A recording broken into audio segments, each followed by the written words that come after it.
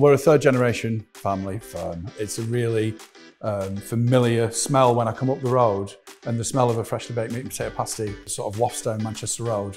Became a bit of a legend in the area, followed by the next generation. My dad and his brothers and sisters decided to open this amazing factory in 1975. We've created something here that is built on the legend from the last generations, really, last 85 years. We've worked really hard over the last 10 years to sort of become a proper company. Having my brothers by my side and a really good leadership team, and great companies like the Growth Hub who can help us seek extra support and funding to take us to that level. The Business Growth Hub and the Growth Company, they've been with us every step of the way, just putting us on management programs, leadership courses.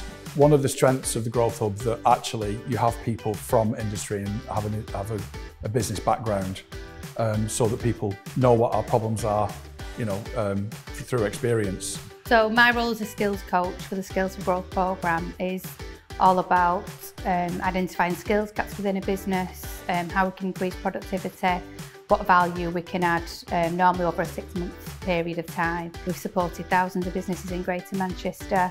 Speaking to Matt, Joe and Gavin and the rest of the team has been really fantastic to see what they've built. The priority of CARRs was to what support can they do, what practical things can they do to help the staff. So things like health and wellbeing workshops, online learning that they could kind of gain some support, and just practical measures that we could recommend and help with the ongoing kind of people strategy really to support the company. CARR's Pasties as a business holds wellbeing very close to its heart. If we're not focusing on our people and their wellbeing, then really we're not doing anything right. It's a real hand-holding experience to make sure that we got full benefit. So, and actually what came through as the best one was the support from the Growth Co. The team are also on courses now. We have things called bite-sized learning. So there's a brilliant portal where people can go in and just pick which elements they want to help give something back. I'm part of the I Mentor programme.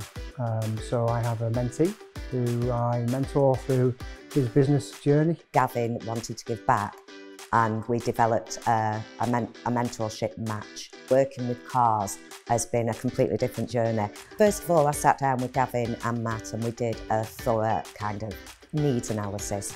And once I understood what it was they were looking for, we then did an action plan to see them grow from quite a small family-owned business to where they are today, and they are going to expand. They are a family-owned business, but they've also made me feel part of their family. As long as we can create that same atmosphere that when people walk into our factory and feel welcomed, is the same service you get when you are served anywhere in the UK, whether it's London, in Scotland and Wales.